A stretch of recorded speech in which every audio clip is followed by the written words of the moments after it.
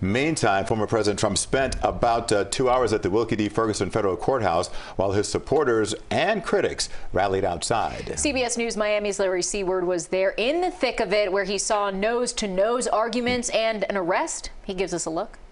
USA! USA!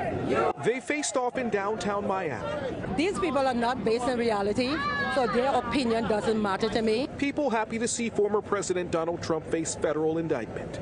I feel so sorry.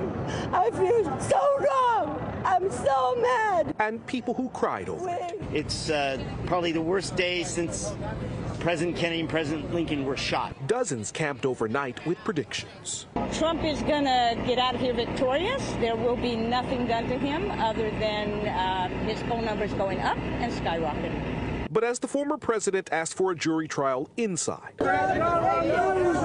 outside, both sides heard taunts. They believe his lies.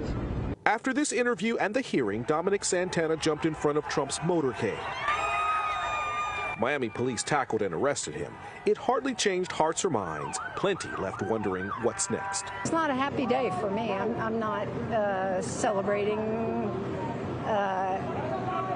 I mean, there may be a little internal schadenfreude, but for the country, it's sad that we have a president or a former president that is in this position. Protests did not linger here after former President Donald Trump left.